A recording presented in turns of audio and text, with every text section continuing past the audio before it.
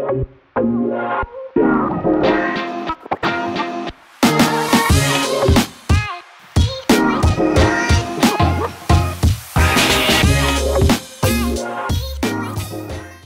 you all for coming.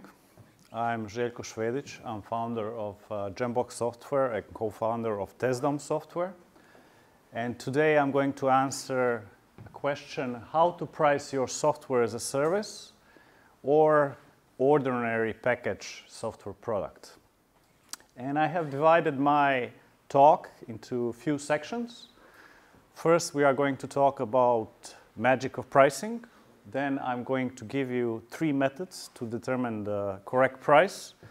One is competition research, another one is A/B testing, and third one, well, we will keep it as a secret till the moment. We'll give examples, and examples, conclude something in the end, and at the end of the talk, we'll have questions and answers. So first, let's talk about why pricing is magic. You can spend few hours thinking about pricing, make some change, and then every month that your product is alive, make 10% more. So during the lifetime of your product, you can make few $1,000,000 more. Few $1,000,000 for a few hours of work. That feels a lot of like printing money. And that's the magic, because in IT, we spend a lot of time implementing features, new versions of a product. We have large teams of 10 people, and sometimes 10 people work on a feature for 6 months. They release a product, and you don't notice a bump in sales. Somebody comes and says, we need to tweak pricing here, and suddenly that product is going to make a few $1,000,000 more. Unfortunately, it is hard to get right. What is different with software pricing compared to physical products? With physical products, we are limited by unit cost. Usually, every physical item costs some amount to produce, and then we add our margin. For example, 30% on the top of production costs. And that's how we determine price of the product on the shelf. However, economy of software is different because unit cost is almost zero. Because we don't actually sell software. We say sell software, but that's a wrong sentence to say. We keep our software for ourselves. We sell licenses to use software, meaning that only thing which we actually deliver to the customer is a serial key or activation key, and that costs 0 to send. So we can set any price for our software. We can price it $5, we can price it $5,000, and we have much wider range than with physical products. So when I was working on Gembox, that got me thinking. I was sitting on a beach and thinking first how to spend more time on the beach. One of the ways to spend more time on the beach is make more money with the same software that you have. And first method I used for Gembox is competition research. It's quite an easy method, quite a logical one. What you do is you use some spreadsheet software and you put all your competitors here in the columns. Gembox spreadsheet is my product, and we have a Spose Cell, Syncfusion, Component 1. And in the rows, we put the features of each of the products. In this example, our product is a .NET component for programmers to import and export Excel files. So most important features are here, and we can see which competitor supports which feature. At the bottom of comparison table, we have the price. So I have priced my product to be competitive with other products in the market. You will often see websites even doing this for you. They will make a table, they will list their product, and they will list competitors and say, we are better than our competitors, look at our features, look at our price. But there is a problem to this method I was not aware when I was doing it. What do you compare your product to? There are literally thousands and thousands of products which can be a replacement. And I noticed that a lot of people, when they do pricing, they make a fatal mistake. They start comparing with a wrong product. Usually they start comparing with a big company, like they compare themselves to Microsoft, to Amazon, to Apple. Like if Apple can sell a phone for $2,000, we can also sell a phone for $2,000. And if you want to see all the downfalls of this method, just call classifieds. Because every time you talk with some person on classifieds selling some used car or a used TV or used piece of electronic, they will have justification of their price, usually comparing to something else. So the person will say, oh, this is 20% lower than I bought this TV for. Yes, but 3 years ago, flat TVs were much more expensive. Now you can buy cheaper TV in a store. And it's incredible what people try to compare themselves to. In a classifieds, they compare their price of their used product with the price of a new product in a store. You can return tomorrow and you get 2 years of warranty. Why do they do that? But we kind of have an inclination to compare ourselves to something we aspire to. So I was doing more thinking on a different beach. And I said, I know what I'm going to do. I'm going to take a scientific approach because I'm going to A/B test the pricing page in order to find out the best price. And in theory of economics, there is something which is called demand curve. Demand curve is a curve for a product which tells you at which price point what is going to be demand for the product. And your price multiplied by number of customers is your revenue. So if you start with product price of 25 and you notice that 750 customers a month buy it, then you can experiment with the price, with the lower price and the higher price, and see few points on this curve. And then you can interpolate and conclude what is the shape of the curve, and mathematically you can find the point where you make the most money.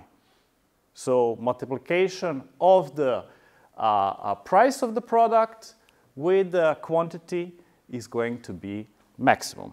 And this makes sense. It's a scientific approach. And we use that at TestDome. For example, we use the visual website optimizer to do A/B testing. And just for information, website is our product which has pre-employment screening tests, mostly for programmers. So companies use us to screen candidates for a job. And this was our old pricing page, which has 4 plans. $1,000 plan has 100 candidates. So to test one candidate before an interview, it's $10 per candidate. And this was also the control variation, so our baseline in A/B test. And we try to reverse the pack order, so start with the most expensive one first. Then we try to reverse the price per candidate display. So here we highlight the price per candidate, and the price of the total pack for 100 candidates is in small font in the second row. And in the version 3, we added extra large pack. So this is highball price variation. And we did the A/B test. And what A/B test said is that there are 97% certainty that highball price is the best one. Although nobody actually purchased the large pack when they came to our website, but when people saw the bigger pack, they were more inclined to buy $400 pack instead of $100 pack. No, but in your test, last month's 3. Yeah. And this is only for first pack size. So this is 60–90% increase for first pack size people buy. So this method is working, but also there is a problem. And that is that A/B testing is only useful for small changes, not for big ones. Because A/B testing will tell you how to tweak the current price list or the current price, to lower it a bit, make it a little bit higher, present your price list in a different way. But it will not tell you that you are looking at a completely wrong curve. Because when you change your marketing materials, when you change your product, when you change your value proposition, the curve changes. Different products have different curves.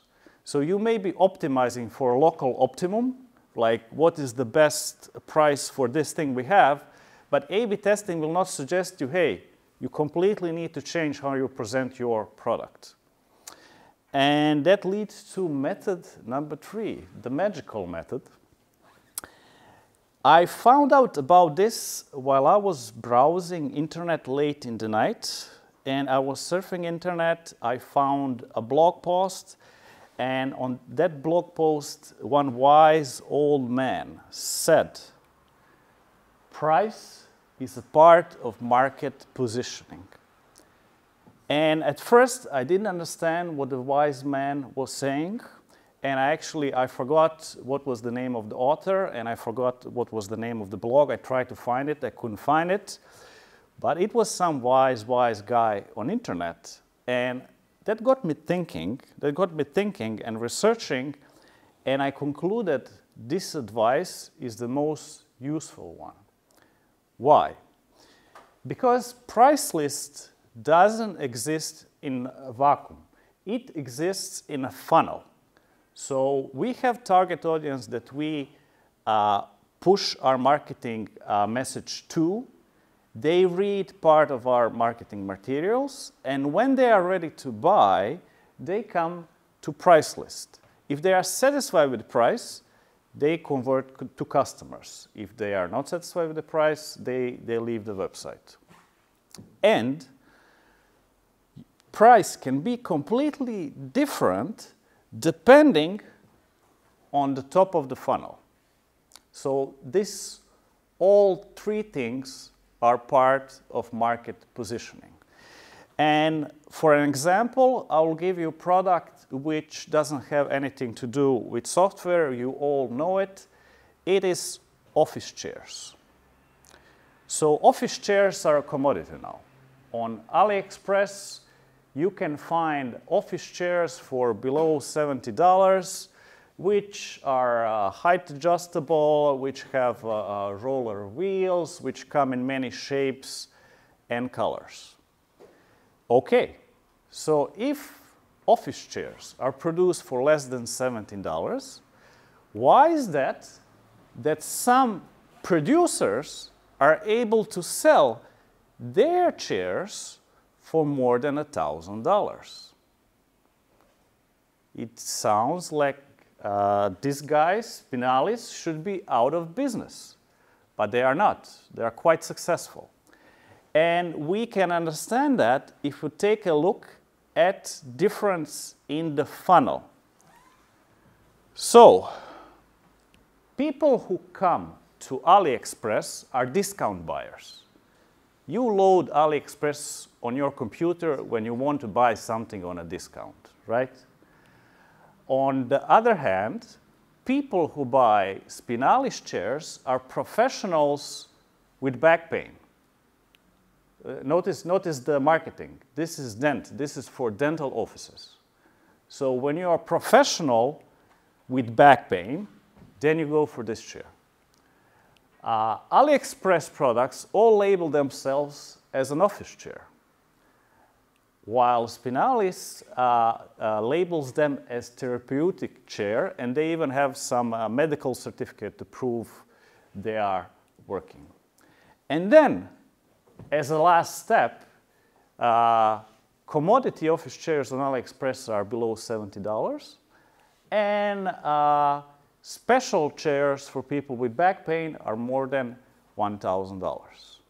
So this is a difference in physical products only. When we go to software, the range is going to be much bigger. So let's reiterate. What is market positioning? We have pricing. We also have target audience. This is the people we will try to reach with our marketing. And to reach people, we use marketing channels. Different marketing channels have different price expectations. So people who come to App Store have completely different expectation for price of software than people who find out about their software on IT conference. Another part of marketing positioning is marketing materials, which you need to think of in advance how they are going to position the product. And if you state in your marketing materials, we have the most features, you should put a high price.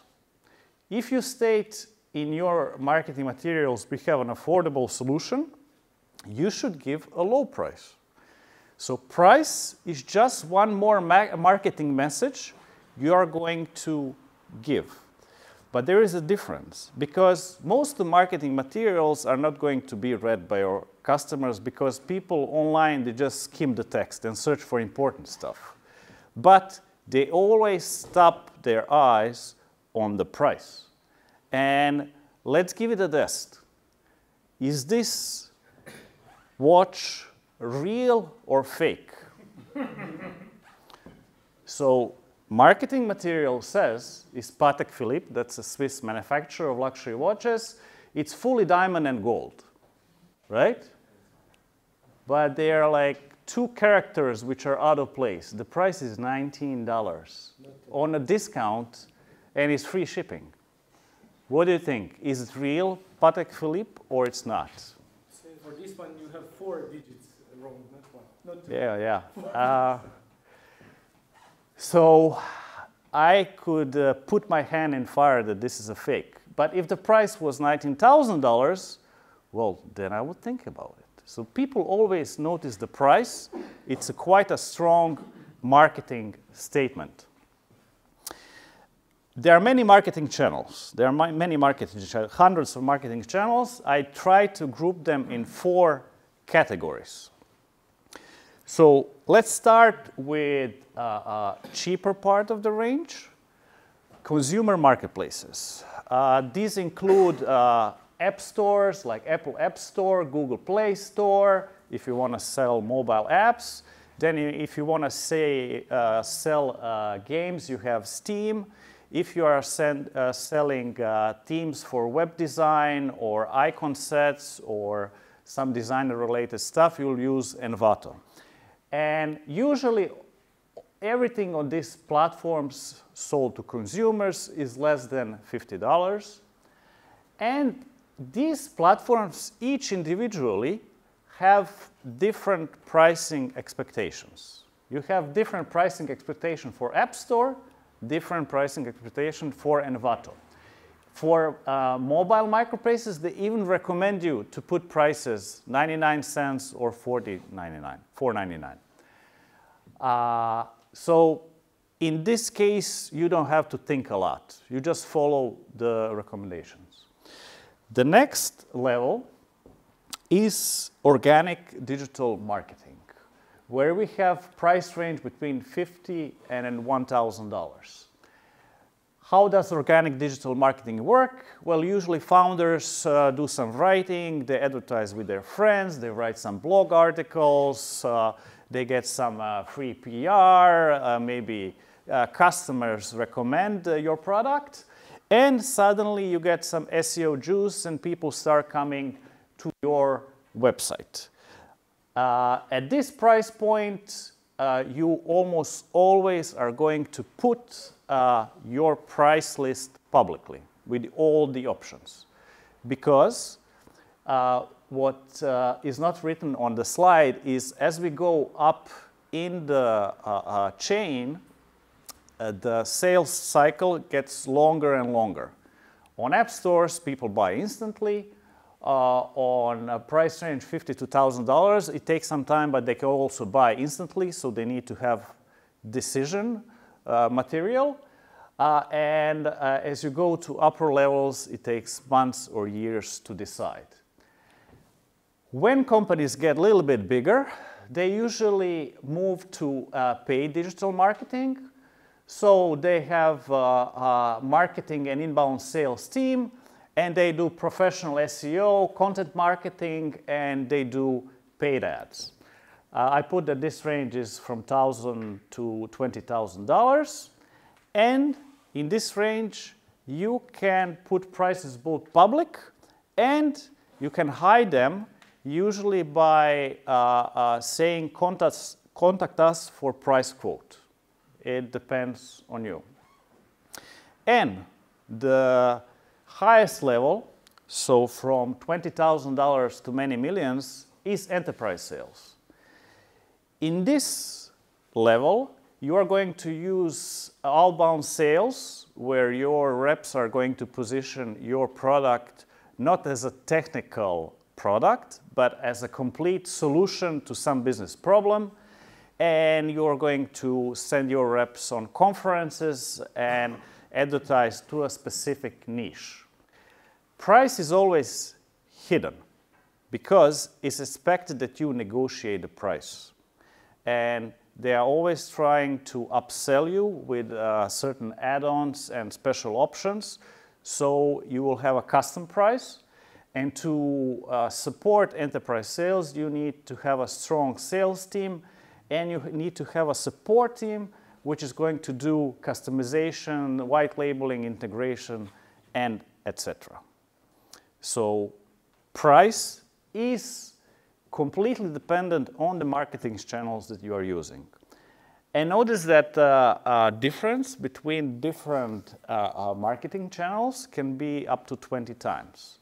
So if a company starts with one founder and doing organic digital marketing, and then at later stage goes to enterprise sales, price of the product can increase 400 times. So from that we can conclude that only a fool would try to do this.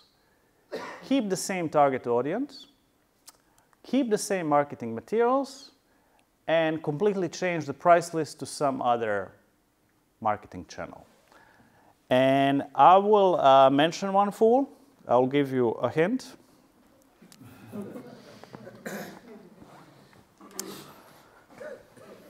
It's me. Because when we started TestDome, we tried to, at one point, have subscription-based pricing. And we thought, okay, we are selling these tests. Let's try to sell them as a monthly service. People would get tests inside their subscription every month, and they would use us on a constant basis. We didn't know which amount of monthly subscription to charge, but we left that for customers to decide. They had a slider. I need 15 tests a month. That's $150 a month. And we thought we are smart and we are going to make more money. Unfortunately, after 6 months of trying, we realized our experiment is not working, and that customers are just not buying subscriptions as we expected. And we had deep discussions and thoughts about it, and we concluded that we made a classic error of companies which sell online. When we sell online, it's very easy to forget who is our customers, right? Because if you work, for example, at a tool store, you will exactly know who your customers are. They will come to you, they will complain about their problems. When you offer them one product, they will tell, oh, this is too expensive. If they are satisfied with your shop, they will come again. You can go to any specialty store and ask a clerk, and he will be, or she, able to describe a typical customer. On internet, we often don't have a clue who the person visiting our website is. And what happened to us is that we forgot who was visiting our website, who was our target user. So, our target user is somebody who has an immediate problem. They have, for example, a job ad for a database programmer or database admin, and they want to find online test to screen for their SQL knowledge. They search for SQL online test, and they find us on the first page of Google. So far, so great. They click it.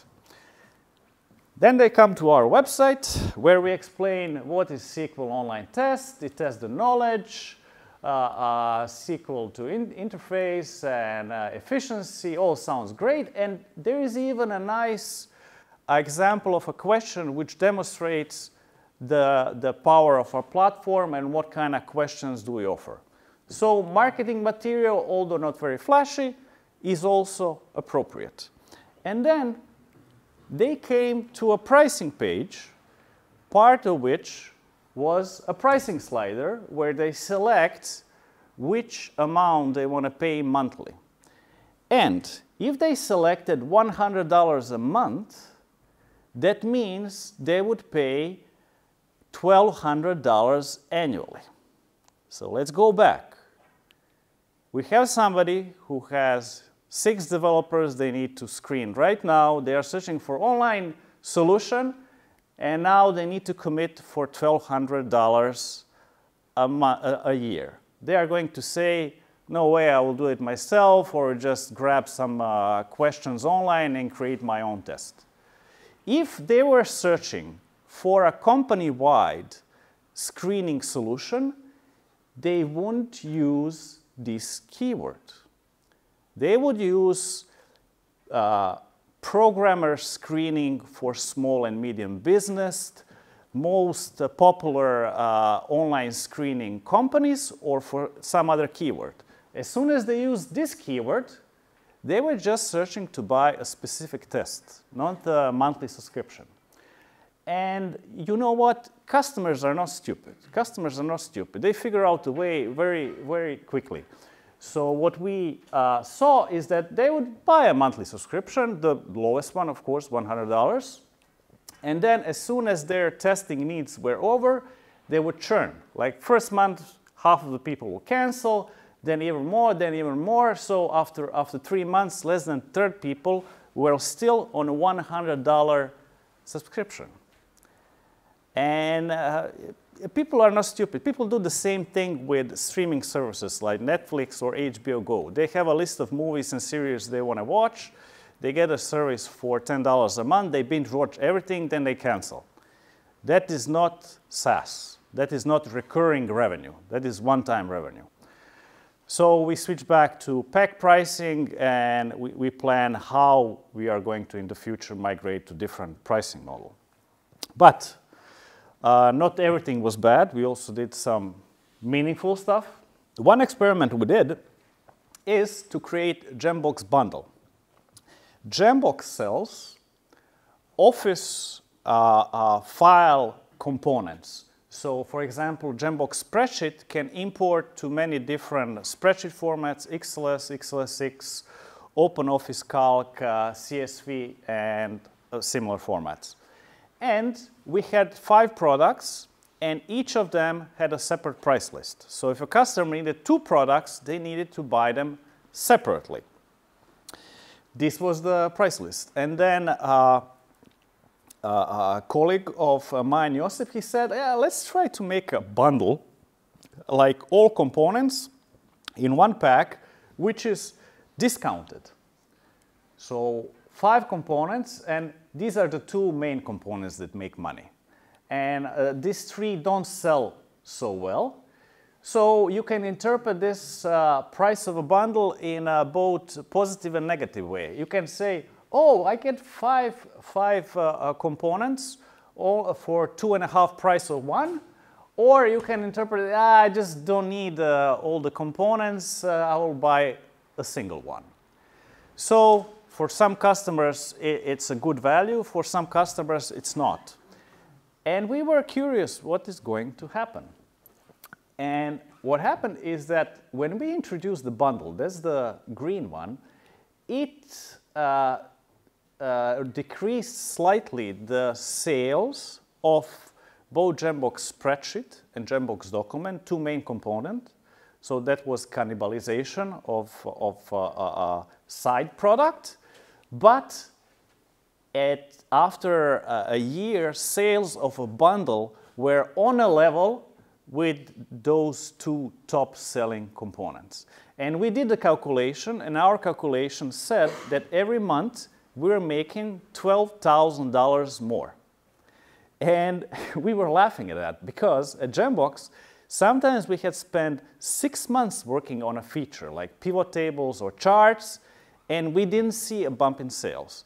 And one day somebody had an idea. We spent a week to package everything. There was no new code. We just packaged all components in one new file and make a separate marketing and pricing page. And now every month we get $12,000 more. So it feels like magic. It feels like printing money. Before I go to the next two examples, let's just reiterate what makes enterprise sales different. In enterprise sales, prices need to be multiples of package prices. They need to be like that because enterprise sales costs a lot. You have a sales team which is well paid, works on bonuses, and it takes them ages to sell something. The more expensive product, the longer it takes them. Sometimes the sales cycle is few years, and then your prospect tells you they decide to go to some other enterprise solution. So the price of the product needs to cover all that waiting. Prices are hidden, and you negotiate them. And what is interesting is that I have seen a pattern on internet that a lot of big private equity or venture capital will buy small successful products, and then they are going to turn them into enterprise products overnight. So there you can see that thing with market positioning in real life, in real time. And it's quite a thing to see. So let me go with the first example. Assembler is a project management tool similar to Jira, and we use that in Jambox. We started with a team of 5 people, and in 2012 it was $185 for a year of use of the tool. So that was quite affordable. Then in May 2016, Assembler was purchased by ScaleWorks, which is a venture equity provider. And soon enough, they changed the price list, and we were on a legacy plan, which was not ideal. In 2018, for 14 people, now we are paying $1,000. We are paying $1,000. But still, it was manageable. And then we said, hey, can we just add one more user to our account so we have 15 users on account? And they said, no, we cannot do that on a legacy plan. You need to switch to a new plan. And we said, okay, send us an offer. And they sent us an offer, $5,200 a year. So that's 9 times price increase from 2012. And well, we didn't feel happy about it. And then we migrated from Assembler to Jira, and now we're on a Jira. So we pay $140 a month for 19 people. Right? But this is still a small example because it's only one order of magnitude. Look at the next example. If you do A/B testing, you must have heard of Optimizely. Optimizely was super popular A/B testing tool, which had a free and starter plan. So they started from the bottom. You could register and use a free plan for something if you are not big. Then in October 2015, Optimizely raised $58 million in Series C, which was led by Index Ventures with participation from all these venture capital funds. So they all together put $58 million on a pile and put into Optimizely. And when you see this kind of news for a tool you use, you can only say, ouch. Because when people put so much money in a company, they want to get their value back. So what they did is they increased their prices 42 times. They killed the free plan and they increased the prices for current customers 42 times. And the internet exploded. People were complaining. People were writing blog posts. But nothing really changed that. Like here, Leonard on Twitter is saying he had a call with a customer. They were paying $400 a month. New price, new offer they got from Optimizely was $200,000 a year. So that is how it goes in the world of enterprise pricing.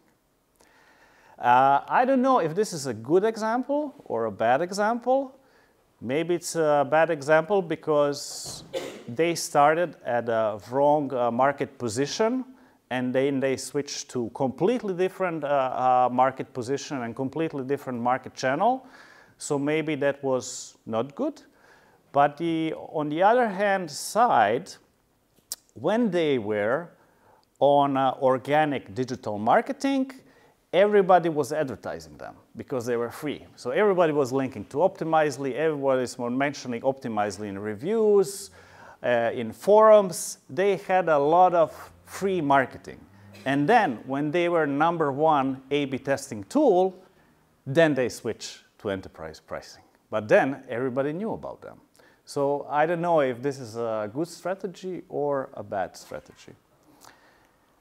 And I want to leave you with 4 conclusions. First one is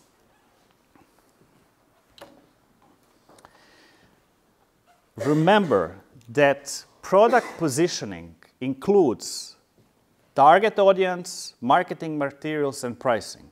All these 3 things work in unison.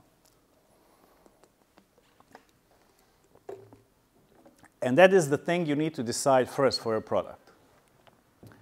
The second is your customers decide where you're positioned in a market, not you. People are not stupid. People realize that a lot of the stuff we write online is marketing bullshit. In our case, we try to convert our customers to subscription, and it didn't work. Customers find another way. So it doesn't matter what you write in your marketing materials. It only matters how customers perceive you in the end. After marketing positioning is done, compare your pricing with alternatives your customers compare you to. This is very important because I purposely wrote alternatives, not other software, because alternative can be something which is not software. Alternative can be, oh, I'm going to do that manually instead of buying software. Alternative can be, I'm going to hire another person to do that manually instead of buying software. An example of alternative is a case of EU banana tax. Bananas were taxed very high in European Union to protect European producers, which sounds strange, bananas, yes, because we don't produce bananas in European Union. But they concluded that if the bananas are cheap, nobody's buying apples. And if the bananas are expensive, they're buying apples. So apples are a replacement product for bananas. And then they got sued by WTO, and yeah, it's a long legal battle about banana tax. So alternative can be something else than the software, and you need to find out what is alternative in the mind of your customers. As the last step, A/B test your pricing page, and you can fine-tune your pricing page, make it a little bit more expensive, less expensive, change the way how you present pricing, have few plans, have only one plan. You can tweak all of that with A/B testing, but when you have fixed marketing materials and fixed target audience. Well, I may also add a fifth advice, which is if you want to get good advice about pricing, talk with somebody who was in the same market segment as you. I'm maybe not the best person to give advice on enterprise pricing because I never sold products at enterprise pricing level. And people who work their whole lives in enterprise pricing will probably not give you a good advice if you are selling your product using organic digital marketing. Like they will completely fail to understand how are you able to make money on a product which is $100.